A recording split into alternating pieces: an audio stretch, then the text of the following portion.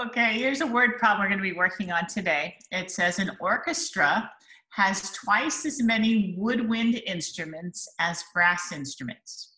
There are a total of 150 brass and woodwind instruments. And the problem's asking us two different addition equations for the situation, and to use W for the number of woodwind instruments and B for the number of brass instruments. So all I want to do right now is, we call this defining what our variables stand for. W is woodwind instruments. It's always a good thing to write what the variables stand for, and B equals brass instruments. And remember, we could have used any letters, except the problem has specifically asked us to use W and B. And that would be typical to write W for woodwinds, B for brass instruments. I wouldn't want to choose I because both of them are instruments. All right, so now the other thing I'm looking at is I know I need to write two different addition equations, and I want to look at the information up here. What are some things we could write? What are some facts we could put together? Remember, an equation is just stating some facts. What's equal to something else? What do you see? What do you wonder? What are some keywords we could be looking at? What could you point out from here? Okay. I had an answer, but I had a subtraction. I was having a hard time thinking of two addition ones. Okay, so the best thing then is to write everything down sort of like a brainstorm and see if that gets us going. So wondering if we could maybe think of some subtraction equations, and that might help us think. Anything we can do to help us get more information down will help us see things. Maybe I'll back up and just say, what are some key words in the problem that might help us? What's a key word you notice? Go ahead and unmute and tell me a key word you see. What would be something we would certainly want to highlight or circle?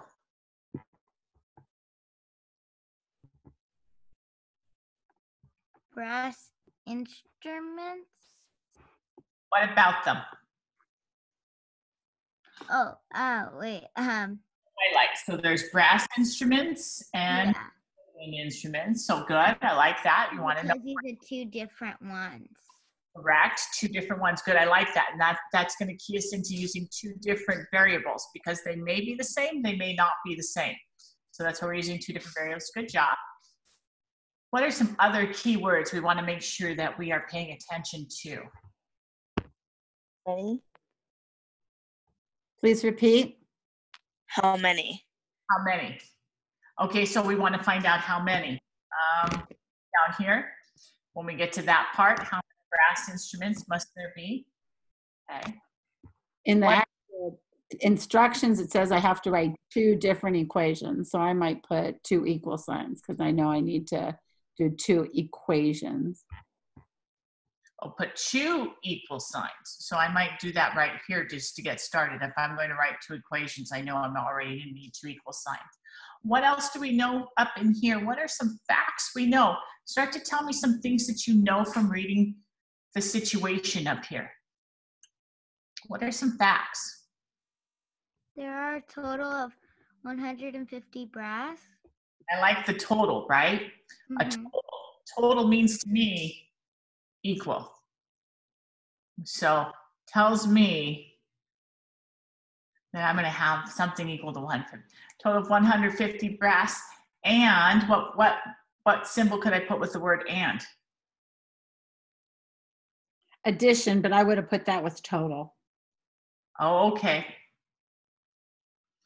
So you're thinking of addition, okay? And a total of something, then I'm going to be performing addition. So I'm going to be forming addition to find an equal sign. Sounding good. Okay. The only reason I thought subtraction is because it told me I had to do two. And then the back family. But I missed the word addition. So now I had two different addition equations. So it's only going to be a little bit different, but that's okay because we're going to still use those facts with the subtraction, because it's only, even if it doesn't help us answer the question, it's going to help us understand the problem a little bit better too. Okay, so let's zoom in right here. There are a total of 150 brass and woodwind instruments. If I could just take this statement, this is a statement, right? And an equation is a statement. Can I take this statement and turn it into symbols? I've got 150 equals for the total of 150. What could I put to take the place of those words? Brass and woodwind instruments. What could I put here to take that place? There are, remember, R is like another word for is. Is would mean equal. And I guess I like that idea of total being an add. Something's equal. What is 150? What could I put here and here for the symbols to go with this? Come on, guys, it's right there. Instead of writing brass instruments, what could I write? B. B. Instead of writing woodwind instruments, what could I write? W. Perfect. So here's one of my equations right here. There is, R is, it means equal. There are a total of 150. This 150 is brass and woodwinds. That's one of my equations. Now, I like the idea of thinking about some different subtraction equations I could write. What could be a subtraction equation I could write just using this fact right here?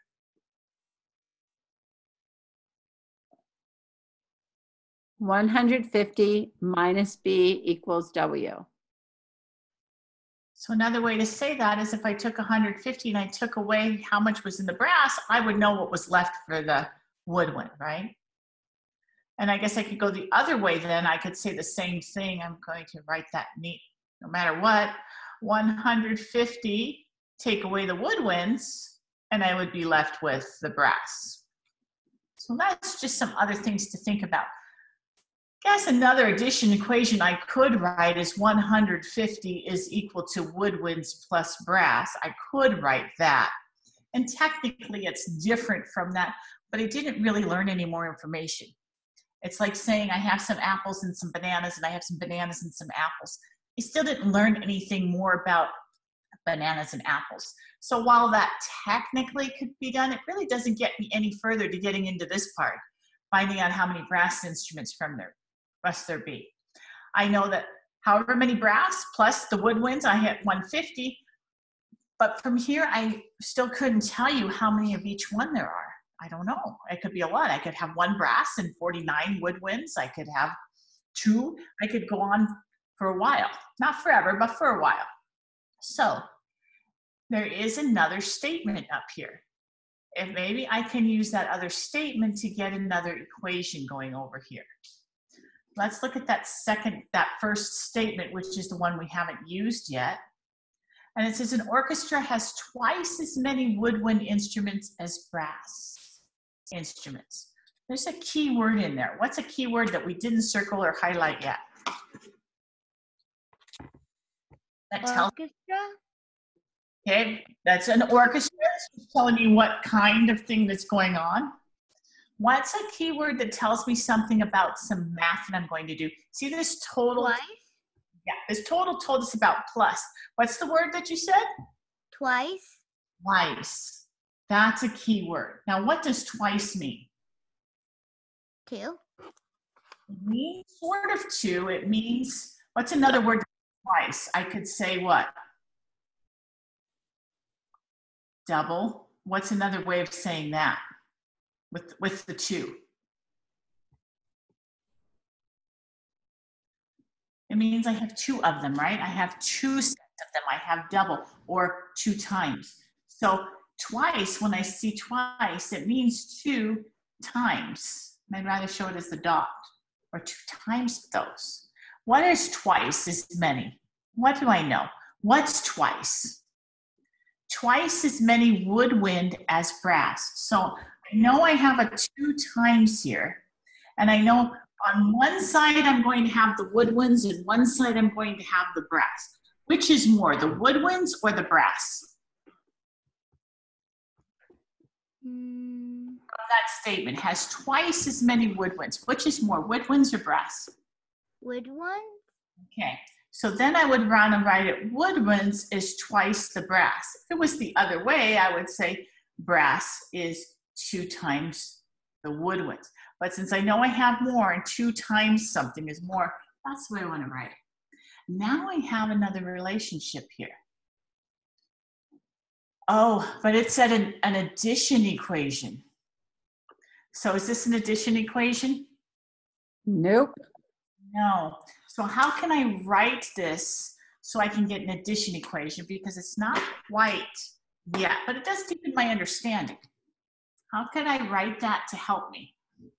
An addition equation. W doesn't equal 2b. No, W does equal 2b, but that's a multiplication. So now I need my 150 back for sure. Why don't we start with that 150? Let's go with this fact. We know this is true. 150 is base, as brass, plus W, got back in the base thing. All right, but now I also know, not only is this true, but I also know that W is 2 times B. So I could rewrite that. Instead of writing W, I could put in 2 times B is equal to, are you seeing okay? Making sure. 150 is base plus, but instead of putting W in, I'm going to put in 2 times B, or just 2B. Remember, put together means multiply. That's an addition equation. Now I know I can combine. So this is the addition equation I want. I know I can combine like terms. Remember this is invisible 1 here. I have an invisible 1. 1B and 2B's would be 3B's. Again, not an addition equation, but still helping me understand what's going on. So that's an addition equation over here. Base and the woodwinds together make 150. And I know that 150 is 1 base plus 2 bases. So I did the first part. Now we need to know how many brass instruments must there be? I know. What do you know? Who's got an idea? Mrs. Nelson, you can share. Well, I'm gonna leave it for somebody else. Somebody else out there must know the answer to this. Here's some facts we know. All of these are facts. Here's some facts we know. So as I'm thinking, I'm going to write down some facts. I know that there are a total of 150 brass and woodwind instruments. I know that 150 is equal to 3B.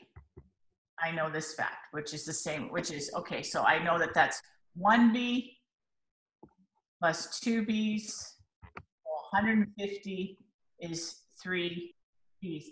How can we figure out how many brass instruments there are? How many there are? And then we figure out how many woodwinds there are. I have to use both of these facts. These are all things I know. All of these are things I know.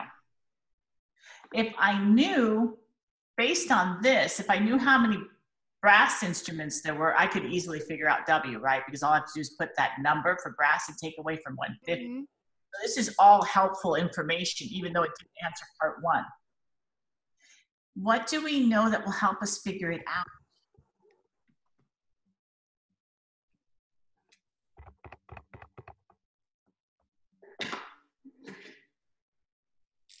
Well, I know how to solve that equation. Everybody here should know how to solve that one. Here's what we want to look for. To solve an equation, you really want to find where you have only one variable and everything else constants. We have that right here. I have one variable and I have constants. Nobody out there can explain how to do this problem? Is that true? Oh my goodness. So I know 150 is 3B's. I could write it another way. It's a certain number of brass plus a certain number of brass plus a certain number of brass. And all of these have to be the same number. What is that number? That this number plus the self again plus itself again would be 150. What would that number have to be?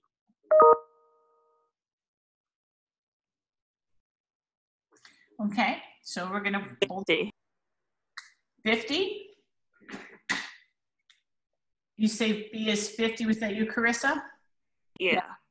Okay, so you're thinking B is 50. Would this be true? Is it true that 50 plus 50 plus 50 is 100. I know Yeah. 100, and that's 50. Carissa, how did you come up with that? Because it took us a little bit of thinking. How did you determine it was 50? 150 divided by 3 is 50. Thank you. I'm glad you said that. All right, so B is 50. So it wasn't a guess what you were thinking of. Let me see if I can get that in the thought bubble over here.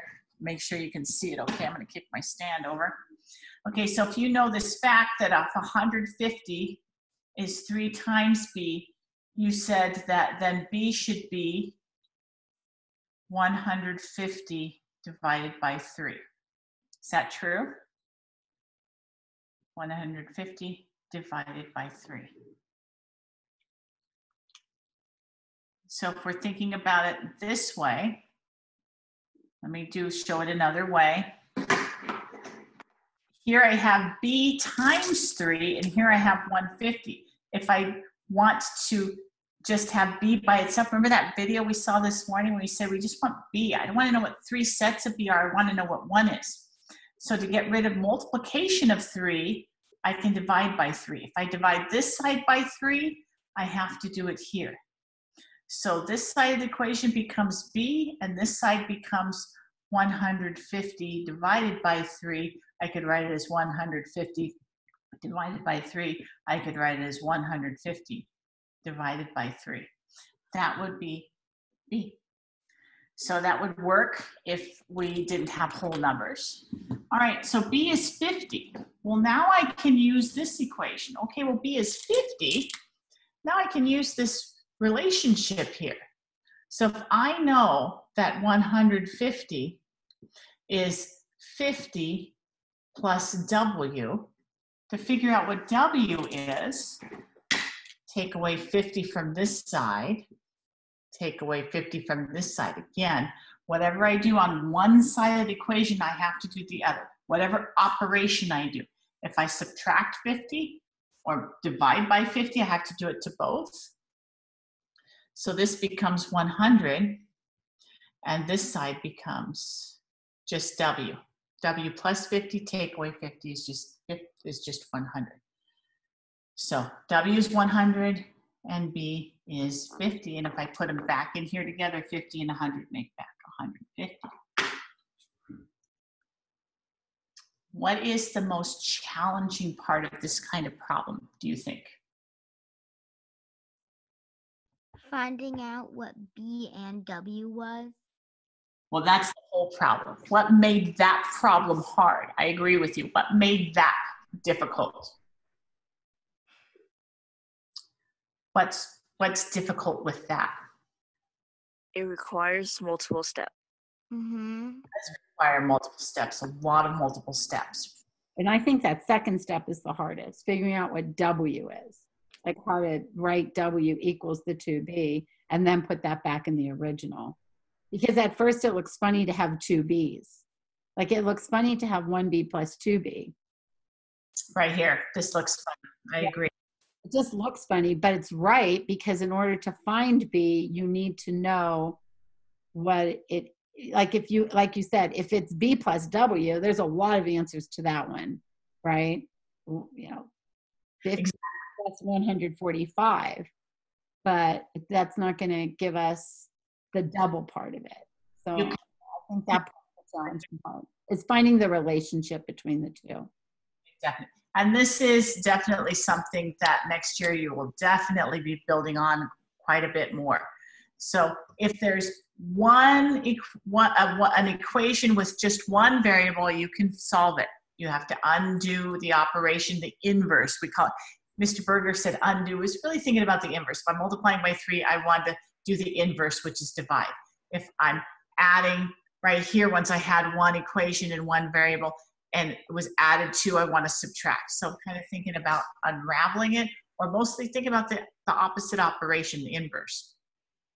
If I have 2 variables and an equation, I can give you a lot of supposings. It could be this, it could be that, it could be this. I could give you a list of things it could be, but I would need 2 equations if I have 2 variables. I need 2 facts. I need some more information to do that.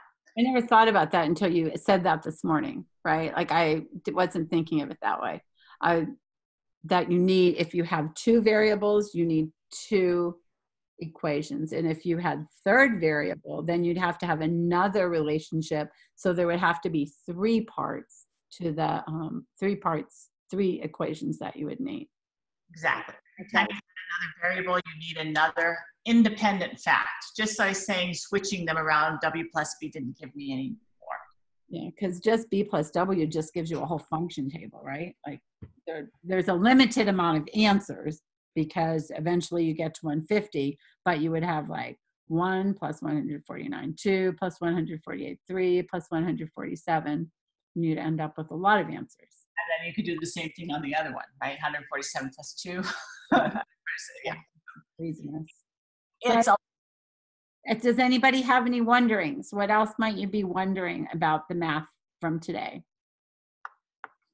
Any wonderings or comments? This is one of the harder problems. We took the higher order problems. So we Are we going to have problems like this in our slideshows? Answer. No, we wanted to make sure we did the hardest ones with you. In the slideshow, we wanted to give you ones that you could be very successful with. So, Okay. but do take a look at them and take a look at them right now. We're happy to help with anything off the slideshow too. That's what we're here for. They are in the work. They are in the work because you have to do this kind of work to really understand what's happening. And that is math live with SNL.